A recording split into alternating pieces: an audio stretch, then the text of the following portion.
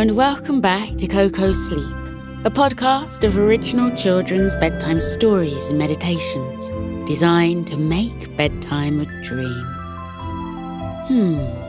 What's in a name? They're so much more meaningful than just words, aren't they? We tend to only name precious people and pets, or important toys and objects we hold dear. Tonight's story is all about butterflies and how they got their names. But first, I want to read out my special list of names that Coco has just given me to welcome our newest members of the Coco Club. Hello and welcome to Kian, Ellie, Piper, Cohen, Sophie, Nathan, Elliot, Mateo, Malia, Charlie K, Will, Addison and Jackson. We hope you all enjoyed the extra bonus episodes and hours of ad-free listening coming your way. What a lovely list of names. But back to tonight's story, where we're going to join a little girl named Leilani, who's waiting for her wonderful big brother to collect her from school to take her on her weekly trip to the butterfly garden. This particular evening, she overhears an interesting conversation between some of the butterflies, discussing what they were called in their home countries and why. We're soon headed to a butterfly garden, but first lie back and relax with your eyes gently closed and breathing steady. See if you can imagine silent fluttering butterfly wings, fleeting flaps of colours and all shapes and sizes of flowers and plants. This is How the Butterfly Got Its Name by Jane Thomas.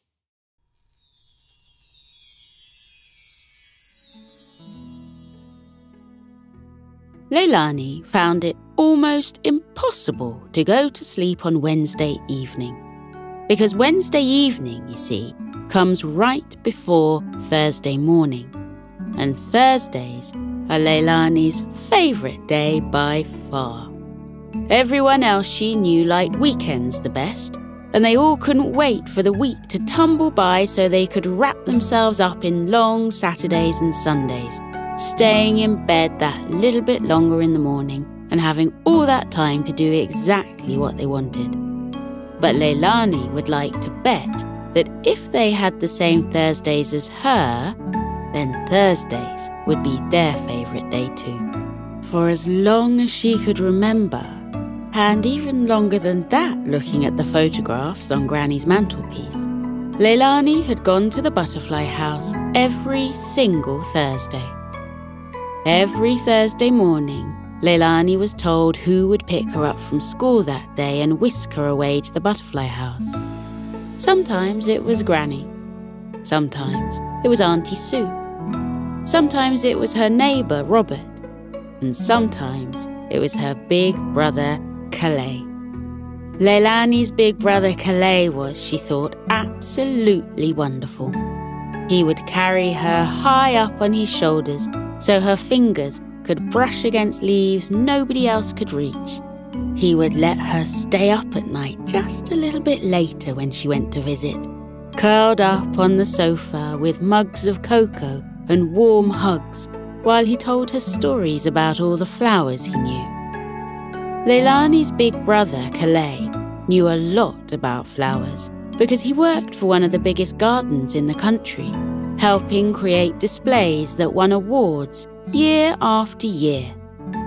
He always said there was nothing more relaxing than working with the earth. He showed Leilani how to grow flowers from the tiniest seeds, keeping them safe and warm on the windowsill and adding just enough water to the earth so it was damp but not dripping. And when the first tiny green shoots started to show themselves bright against the brown, she would turn the pots this way and that so they never grew sideways towards the warmth of the sun, but learned to grow tall and straight. Calais showed her how to gently lift the little plants and put them in bigger pots, and then to start putting them outside as the days became longer and the warmth from the sun grew. And he showed her how to bring them inside at night to keep them safe and warm against any cold or frost. And finally, he showed her how to choose the perfect spot in the flower bed for each and every plant she grew.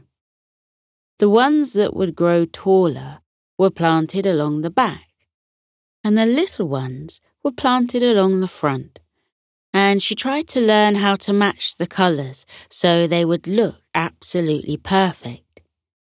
Calais loved the different greens of different leaves, and this was where his real skill lay. But Leilani was all about the flowers, always looking out for new, even prettier ones when she was out and about, and then dragging Calais to see them and tell her just what they were and how she could grow them too.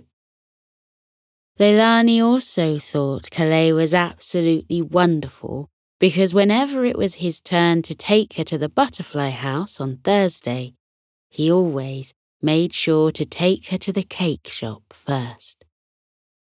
Leilani was a little surprised to wake up this Thursday morning because she'd been so excited the night before she was sure she wouldn't get any sleep at all. But it turned out the bed had been so warm and cosy, and the blankets so snuggly, and the pillows so soft that she had fallen asleep after all. She had guessed it would be Calais' turn to take her to the butterfly house because she hadn't seen him for weeks, and surely it was time. She was absolutely right, and all through school, Leilani thought about the cake and the butterflies and being lifted high onto Calais' shoulders. You would think that when the bell went and announced it was time for everyone to go home, that Leilani would be the first out of the door. But Leilani liked to linger and savour this moment. She packed her school bag very, very slowly, each pencil placed carefully into her butterfly-covered pencil case, and each book closed with slow precision before being lined up just so in her bag. While everyone else rushed towards the door, bags being dragged behind them and spilling out a tennis shoe here and a hairband there, Leilani made sure she straightened her skirt, pulled her socks up to just below her knees, checked the bow in her hair was absolutely level, and then, only then, did she pick up her backpack and put it evenly across both her shoulders. Then she would push her chair under her desk, turn to smile at the teacher and wish her a lovely evening. Then, slowly, solemnly, doing her best to stop her beaming grin from breaking out across her face, she walked out to the playground where Calais would be waiting. Calais knew the game she played and knew she liked to take time over everything, and he quietly joined in too. He would stand there with his hands in his pockets, smiling as she walked slowly across to him, then bending down to take her backpack from her shoulders. "Hello, Leilani," he said, and Leilani beamed up at him. It was impossible to keep her grin trapped inside. Well, said Calais slowly. "It looks like it's my turn this week. I suppose you'll be wanting to go to the butterfly house?" Leilani looked down at her shoes, taking up her part of the game they played. "I suppose that might be nice," she said, swirling her shoe in the dirt. "I mean, only if you've got nothing else to do." "And I suppose you'll want feeding first," said Calais. "You'll be wanting some cake." It was always at this point in the game that Leilani gave up and giggled out loud. And it was at this point that Calais let out his gorgeous, glorious laugh and scooped Leilani up with one hand and tucked her under his arm, walking her towards the gleaming red car parked just a few strides away. Leilani loved going in Calay's car. He always played music that no one else ever played, and he always made up funny dance moves. And journeys in the car took no time at all when she was with Calais. She sometimes wished she could spend a whole day in the car with her wonderful big brother, dancing to music and driving along the lanes with the wind in her hair and the smell of 1,000 flowers floating in the air. The cake shop they always visited was a beautiful little tea room set beside a stream. In the summer, they sat outside on little blue chairs and tables, throwing crumbs of banana bread and pineapple upside-down cake and soft vanilla sponge, daring the sparrows to come closer and closer until they were almost eating right out of her hand. Today, Leilani chose a huge slice of delicious zingy lemon meringue pie. The meringue was so soft it floated on top of the sunshine yellow sauce like a little white cloud. The sun was warm and shone brightly over them, and if it hadn't been for the leaves on the trees waving gently in the breeze above them, it might have almost been too warm. Calais looked longingly at the weeping willows that poured themselves over the little stream. They must be over 50 years old, he'd once told Leilani, and he couldn't imagine waiting 50 years for the ones he had planted to get as glorious. But that was the thing about gardening, he explained.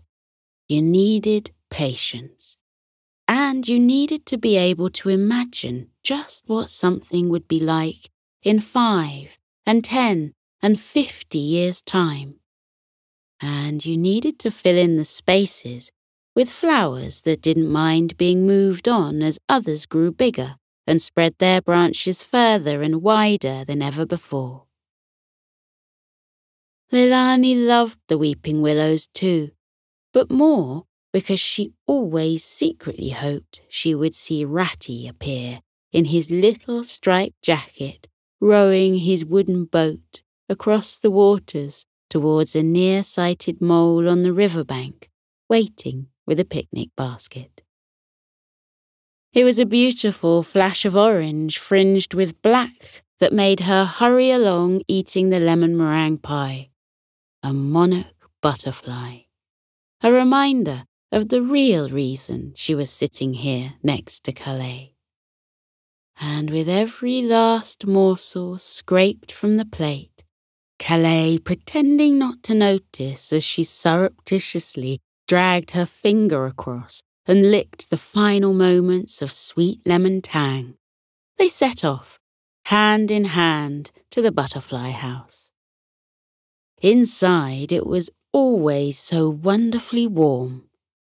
A giant greenhouse with plants that reached to the highest points, where a little stream trickled around the edges. It had been there for nearly 200 years, and Leilani loved imagining all the people before who had walked in this same warmth and looked out for fluttering, billowing butterflies. Every time Leilani visited the butterfly house, she walked around with whoever was that Thursday's companion, and together they would look out for the butterflies and see who could count the most swallowtails and monarchs and skippers and heaths and coppers and painted ladies. But today, just as they were going in, Calais bumped into a friend of his he hadn't seen for years. Calais quite forgot Leilani for a moment, so she stood there, trying to look as patient as possible, but secretly terribly impatient, waiting for him to take her hand and go round with her. "Listen, lovely Leilani," Calais said to her, for that is what he called her when he was being especially sweet. "Why don't you go and see if you can find a glass-winged butterfly? And I'm just going to have a chat for a few minutes." For a moment, Leilani was a little put out that Calais would rather talk to his friend. But then she thought how wonderful it would be if she really did find a glass-winged butterfly. So she smiled at him and said she'd see him later, and she trotted off to be folded away among the broad leaves of the elephant ear plants. Leilani took herself to the furthest corner of the butterfly house, the place where not many people bothered to visit, because you really didn't need to go so very far at all to be surrounded by and covered by beautiful, fluttering butterflies. And she thought she was really quite alone, until she heard voices coming from behind where the banana leaves draped, and the bright red-stemmed gingers stood importantly in the corner, announcing the very edge of the butterfly house. She poked her head past the bananas but couldn't see anybody. Butterflies gathered and rested on the long, gently waving leaves, and the voices grew louder and louder. It sounded exactly like the chattering in a theatre before the play started, a sort of mumble of shared ideas and excitement. And exactly as it suddenly stopped in a theatre when the lights dimmed and the curtain rose, so the chattering voices stopped when a huge green and yellow butterfly appeared and perched atop the bright red ginger. All the butterflies looked towards this new one, and Leilani swore she heard a gasp from one and a squeak of excitement from another. She couldn't believe it, because right before her, thousands of miles from its home deep in the jungles of Papua New Guinea, was a Queen Alexandra's bird-wing butterfly, the largest, rarest of them all.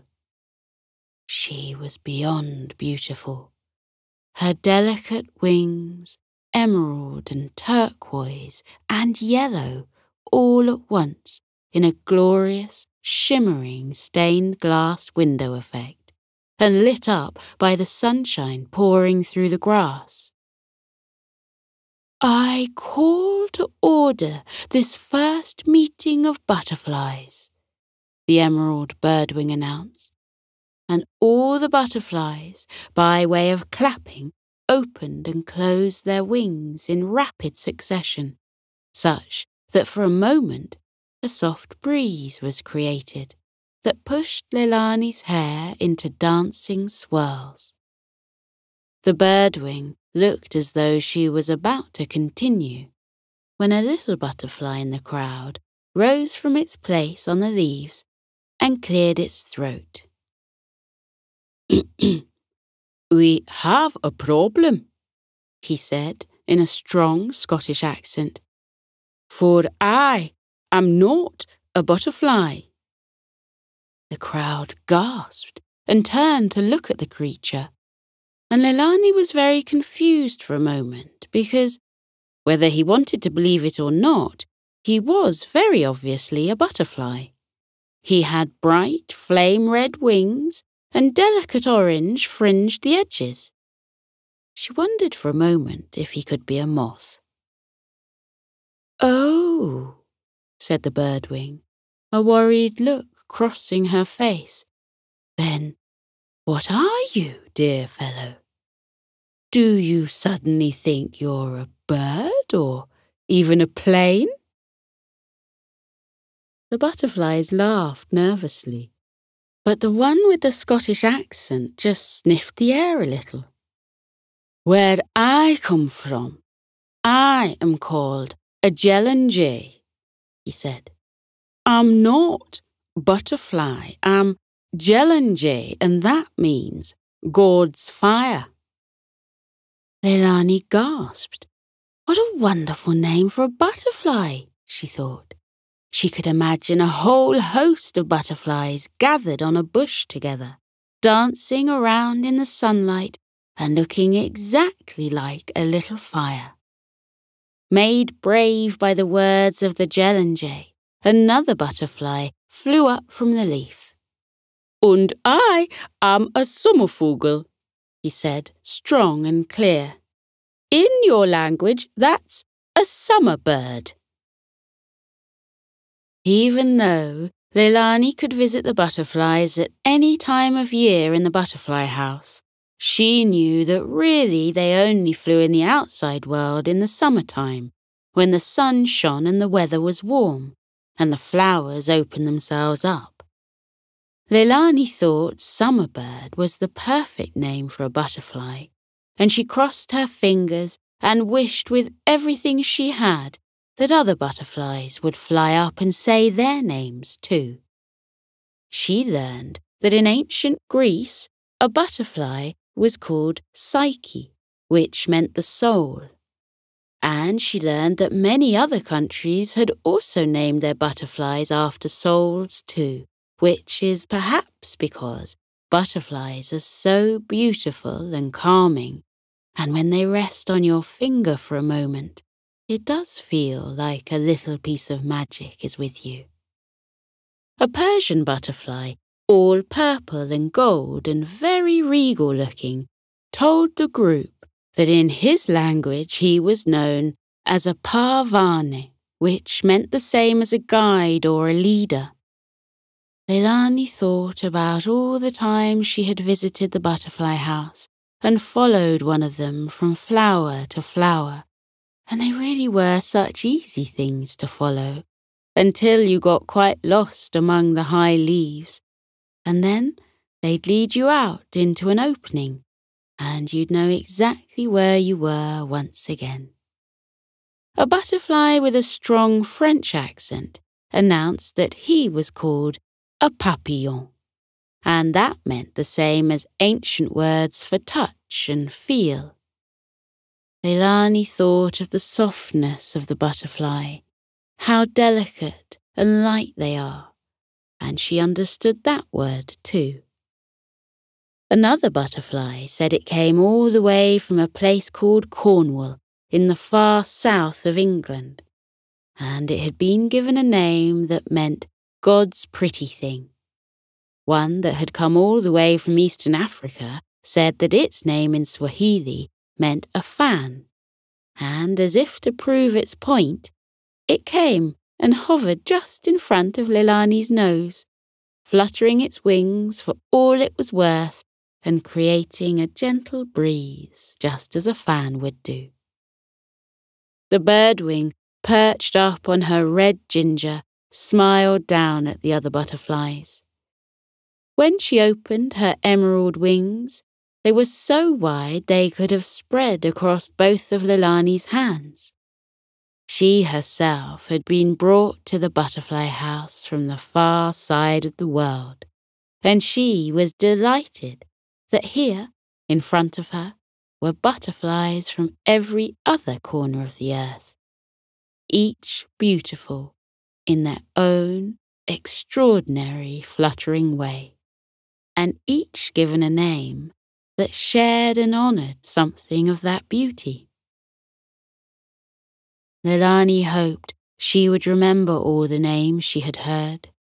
She squeezed her eyes shut and tried to see the words written in her mind's eye, seeing mariposa and farfalla and papillon spread out in coloured letters as bright and beautiful as the butterflies themselves.